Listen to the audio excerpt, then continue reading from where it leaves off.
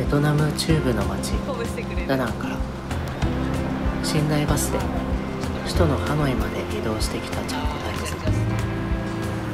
予約していたハノイ行きのバスに見放され、動揺を隠せない2人。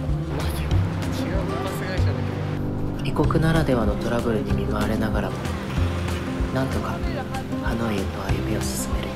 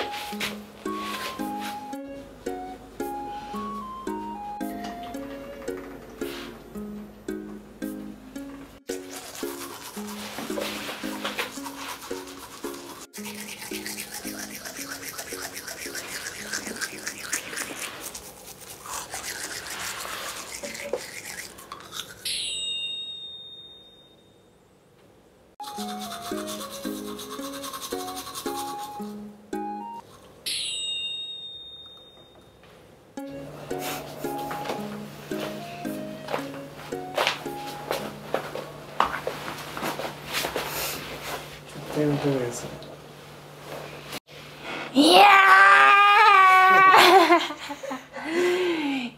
ーいい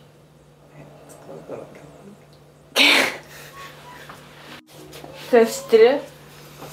これ何かやったれ？俺が弁法読みかけた時でしょ。あ、違う。違う。歯は塩嗅いでる。名前は？ホワイトダイナソー。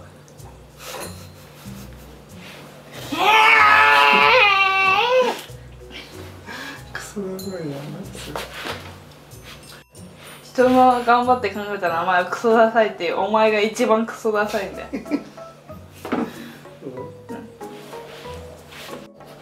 ああ、けどもうこれがいらないから起きろ。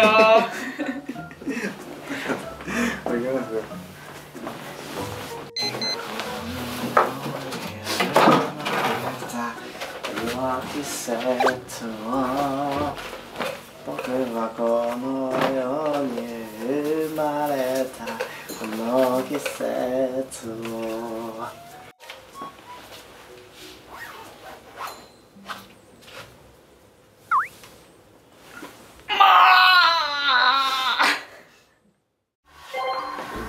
ようございます。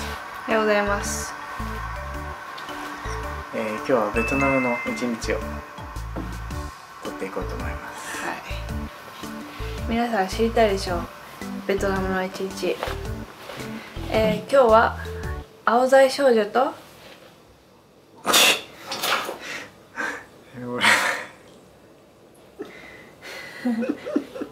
いやでも色黒細マッチョってことでベトナムでの一日をお送りしたいと思います。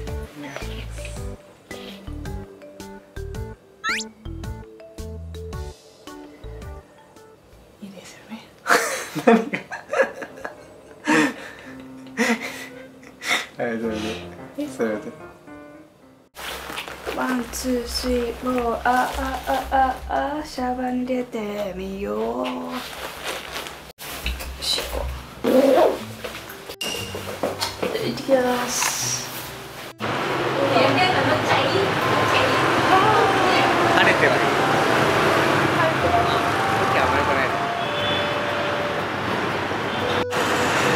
野生の勘で向かってもいい。ここからカットだよね。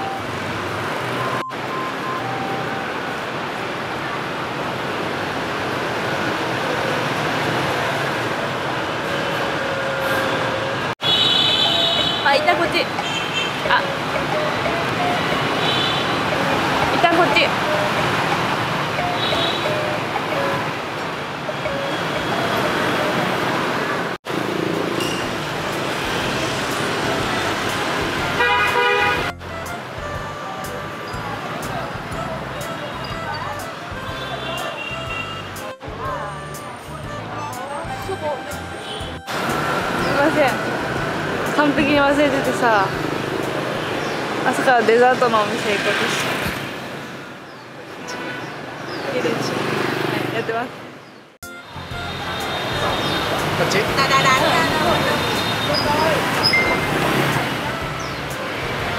れか。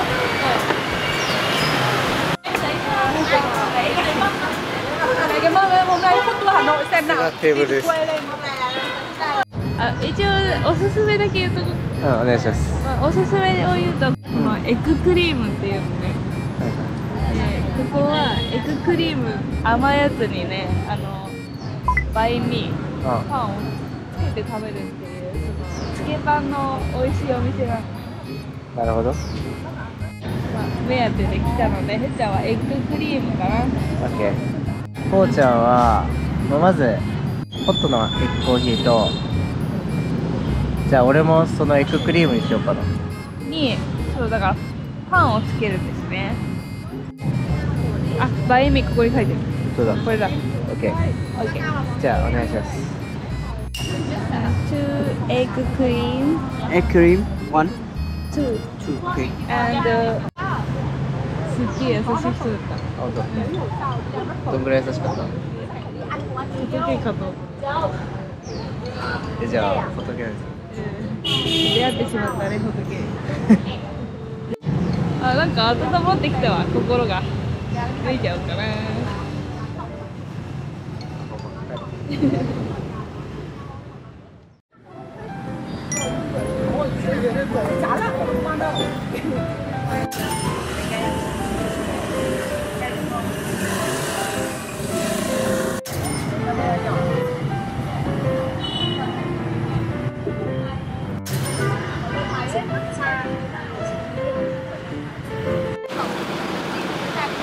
いただきます。う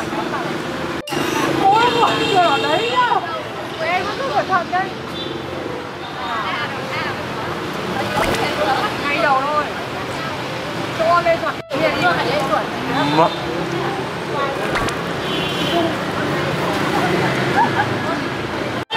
うまっ。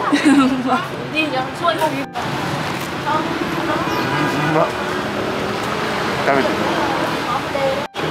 バインミー1個じゃ足りないじゃん。マジで。そんぐらい？いただきます。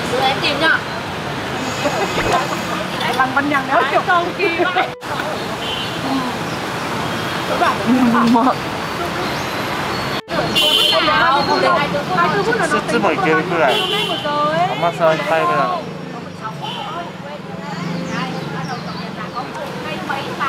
普通に美味しい。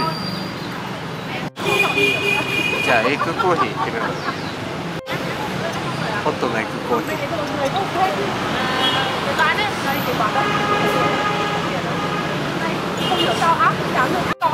ホットなのかわかんないけどすっごいぬるいけどめっちゃ美味しい。やっぱエッグコーヒーはうまいな。わ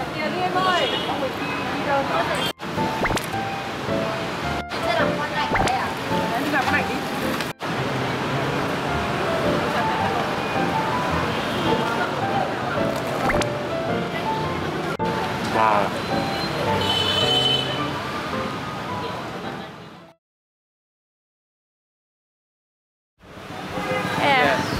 じゃあ次はね、雑貨を買いに行ってます。こちらお目当てのものがあるんで、こういうのが欲しい。それを買いに行きます。はい。でベトナムさ、結構雑貨が有名じゃん。だからまあ可愛い雑貨で出会えるかなと思って、このハノイで、せっかく旧市街もねそういうのあるから選んでいこうかなって。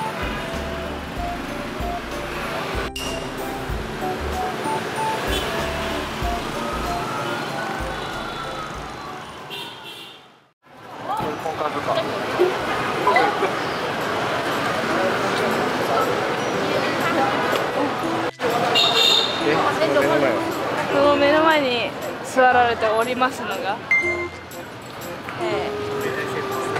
セントジョセフ教会でした。セントジョセフ教会。セントジョセフ教会でございます。まあハノイの旧市街観光のメインの一つ。辛めだね。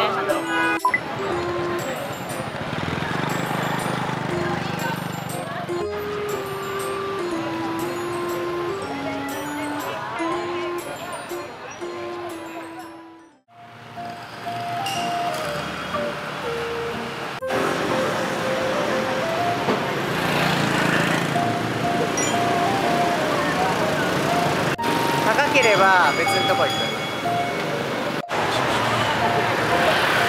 OK。お財布みたいな高さ。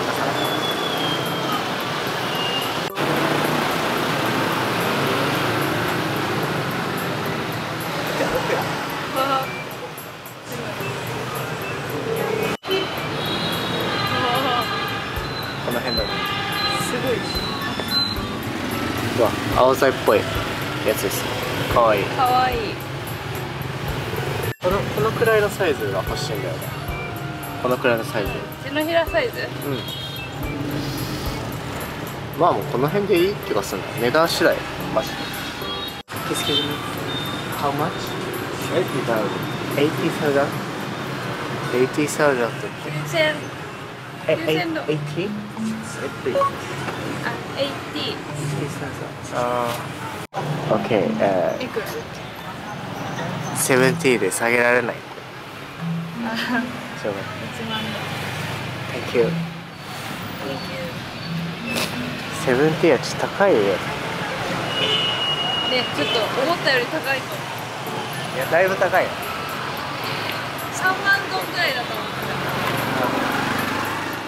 そう、3万ドンくらいで探したいの。ここですね。次は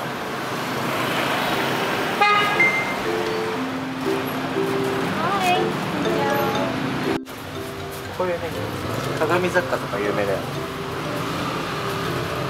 あ、青材少女。うん、鏡雑貨。おしゃれ。おしゃれ。こういうのとか。これ鏡じゃないと思うけど、多分名刺入れ。おしゃれ。こういう木材の。しかもここお値段書いてますよ。本当？うん。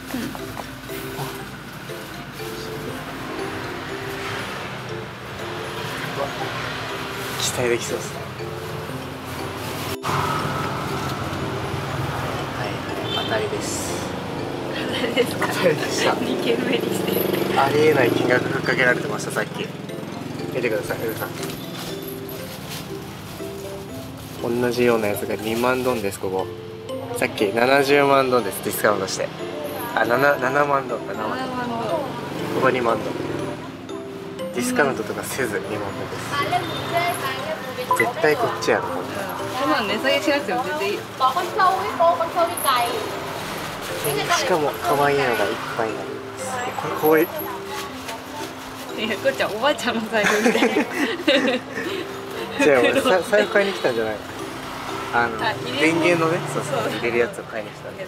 同じよ、使い方は。可愛いに越したことない。可愛い。おばあちゃんの財布って。でも可愛くない？これだ、こうちゃん。こいつだ。こいつビビってきた。こいつ。ビビってきたの？ビビってきた。もうこいつだ。入るそれ。これ買います。でも安いから他にもなんかもう一個くらい買いたいっすよね。なんかふーちゃんもなんか一つ選べない？選んでいいよ。いいよ。ありがとう。これなんだろう。リップケースかも。リップケースみたいな。ありじゃないですか。めっちゃリップ使うもんね、ふーちゃん。あ、入らないですね、これは。リップケースはちょっとサイズがこれ今のもう一個一番長いのがある。じゃあこの辺のポーチの中から選びましょうかね。ベトナムのね、雑貨はね、俺たち3年前に買ったやつを使ってるし、壊れないもんね、マジで。壊れない。ふーちゃんに合うかどうかのフィーリングも感じながら。こっちだ。こいつちゃ上手。先生戻して。こっちにしたの。確かにこれ可愛いな。できればこっち系のデザイン。可愛いじゃんそれ。ぐっちゃんっぽいじゃんそれ。いいじゃん。ぐっちゃんだ。じゃあそれで。いや、早っ。いやもうビビッときすぎでしょそれは。見してちょっと。ぐっちゃんでしょこんな。同じです。はい、じゃあぐっちゃんで。決まりだね。それ買いましょうか。70. Thank you so much. Thank you. Come on. はい、買いました。可愛いですね。フクロウファミリー。なんか似てるな。なんかふっちゃんたちの分身を手に入れたような感じでいいね。これがフィーリングですよ。これがフィーリングです。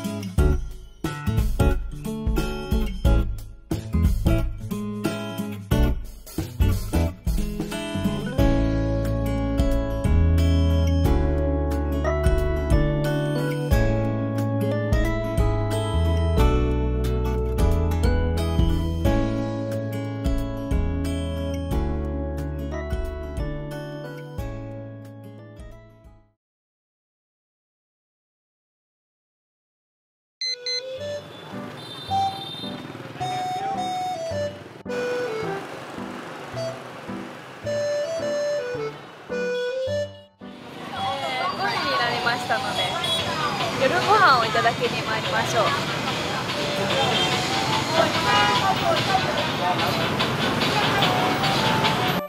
渋滞がすごいね。これはすごいね。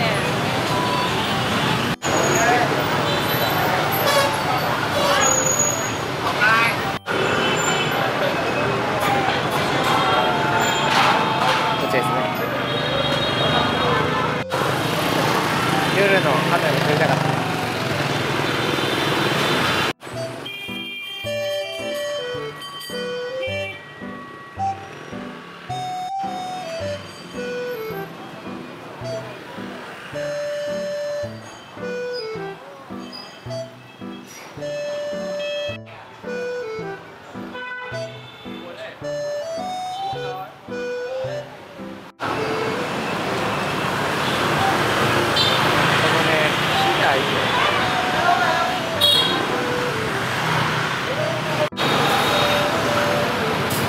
到着しましたね。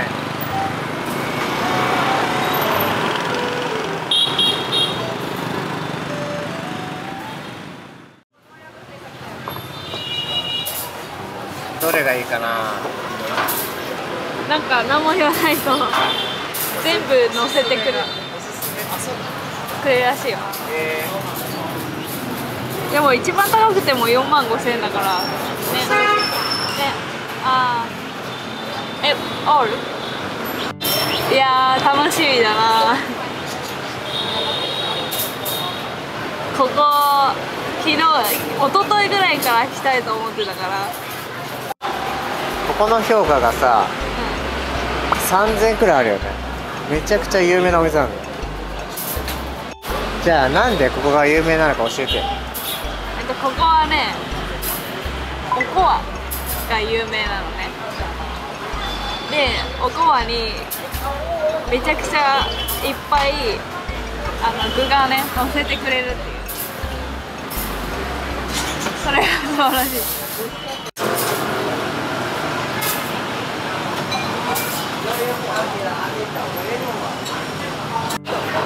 いただきます。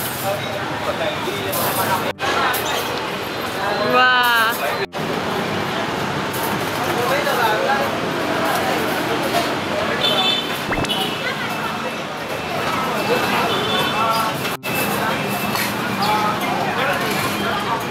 うまい。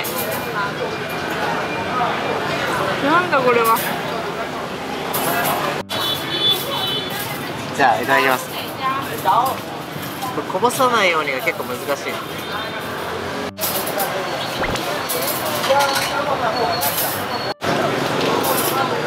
なんかポテトが混ざってる米に。う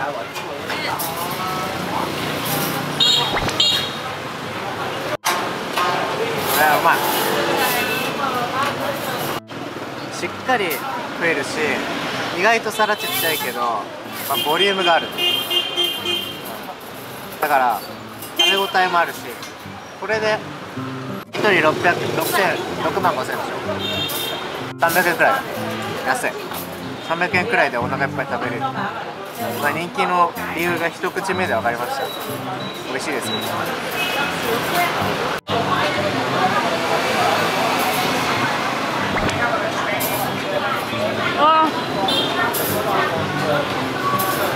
そうだ、これの秘密はポテトでしたね。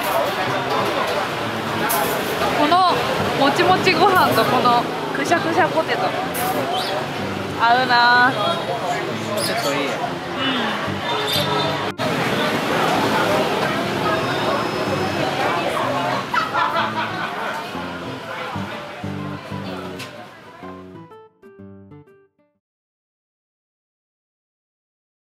ついにベトナムを離れます。次回はベトナムを離れて次の国へ。お楽しみに。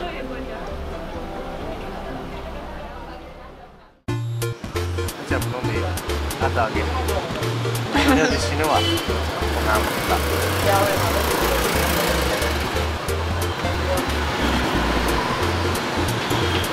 うんま。糖尿で死ぬって。いやいやいや、真似すんな。